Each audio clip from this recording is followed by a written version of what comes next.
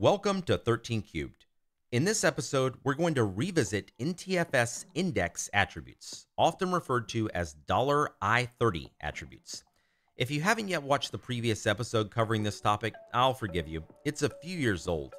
In it, we used Willie Ballanthan's INDXParse, which is actually a suite of tools used for inspecting NTFS artifacts. Specifically, we used INDXParse.py to break apart an I30 file we exported via MFTECmd. This time, we're going to start with a quick refresher of this important NTFS artifact, and then we'll take a look at another tool that can help us parse these indexes. The tool, INDXRipper, is specifically designed for integration into file system timelines, such as those you might create with Eric Zimmerman's MFTECmd or the SleuthKit's FLS. If you're wanting to parse a single I30 from a single directory, you're still probably better off using INDXParse.py, but if you want to quickly scour an entire file system and extract all of those I30 attributes, INDXRipper may be the better choice. Bottom line, use the right tool for the job and never put all of your faith in any single tool. Trust but verify. Alright, so what exactly is I30? Well, in short, it's the Windows NTFS Index attribute. It's how the NTFS file system keeps track of which files are in which directories.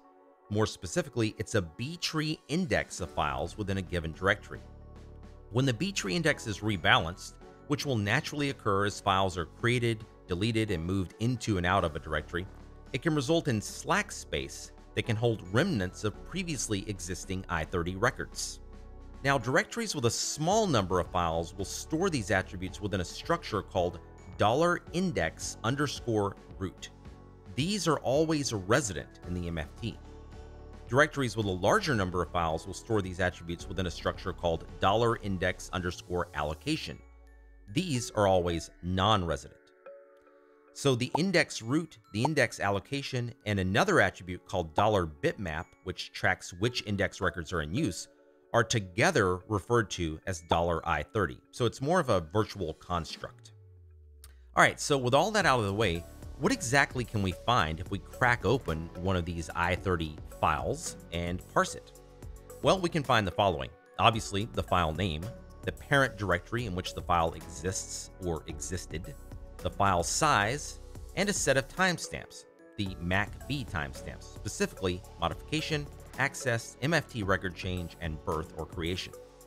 Now, the entries utilize the timestamps stored within the $file_name attribute, not $standard_information.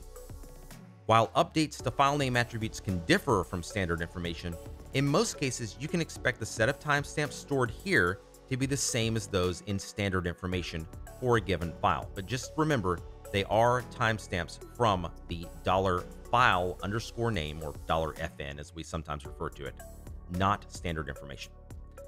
The cool thing though is that even if a file has been deleted or even securely wiped, the I30 index record for that file may still be hanging around in that slack space, meaning that we could potentially derive all of that metadata that I just listed for a given file, even if the file itself has been long deleted. That's the value of this artifact. All right, with all of that out of the way, let's switch over to the demo and take a look at INDXRipper in action. As you can see, we're starting off our demo in MFTECmd.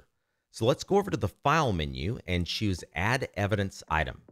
For the source, we're going to select Image File and then click Next. We'll click Browse and then point to the file we're going to be using for the demo, which is conveniently called testimage.raw. You can see it right here next to the VMDK.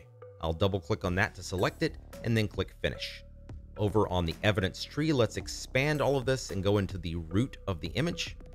And in the root, you can see there's an 11.docx 0-byte test file and then a bunch of NTFS metadata, including the $I30 for the root directory.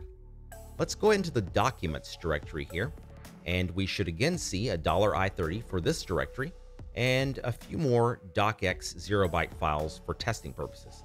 But check this out, secret.txt. It's got a red X next to it and it says $I30 index entry.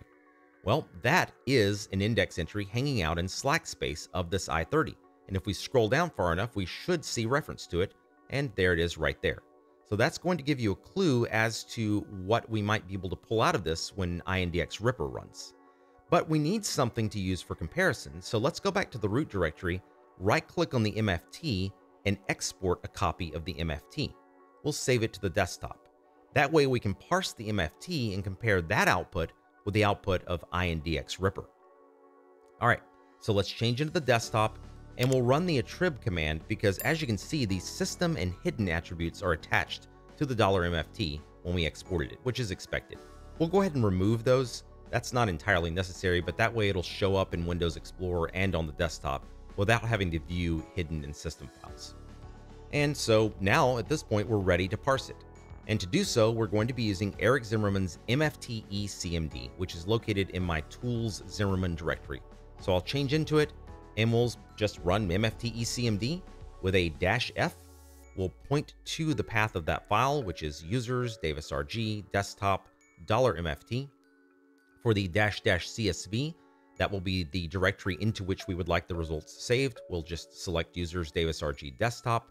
And for the file name, csvf, we'll just call it mft.csv. And that's it. It should only take a second. And in fact, it took a lot less than a second. As you can see, it's already done.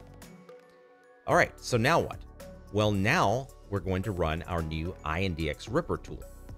To do that, we'll change into that directory, which is just called INDXRipper, and I'll run it without any options so you can see the available options. But basically, all we're going to do is specify an image and then an output file, and that's pretty much it. So I'll repeat the last command here, and we'll just specify the image source, which is on DFIR, images, and then it's that test image.raw that we mounted or added as an evidence item in FTKimager. And then for the output, I'll just call it indx.csv and save it to the desktop.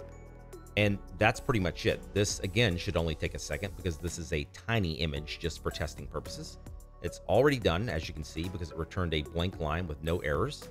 And if we go into the desktop and take a look at the files here, we should see both of the CSV files, and there we go, indx.csv and mft.csv.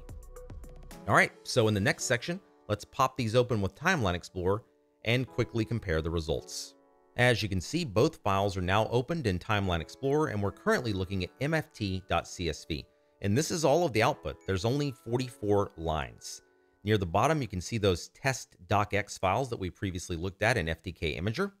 Let's go ahead and hide all of the NTFS metadata files. In the top right, where the search blink exists, all we have to do to hide those is just do a $- and press enter, and that should filter them out. And now we're left with just the files on disk, and nowhere here do I see any reference to secret.txt. Nothing here. Interesting. And of course, that's expected because it's no longer on disk. It's not in the MFT, and it's not on disk. So now let's compare it with the output of INDXRipper. Again, we have the ability to filter out the MFT metadata files, and now we're left with just the files. We can see all of those test docx's in the documents directory and one in the root. But let's look at the columns. Source, path, flags, file number, we've got a sequence number, a size and an allocated size, and then here are our MACB timestamps. B, M, A, and finally C in this last column. And again, these are from $file_name, $FN. At the very bottom though, you see an index slack source. Let's filter just on the source of index slack. And as you can see, there is one match, and it's for our documents secret.txt.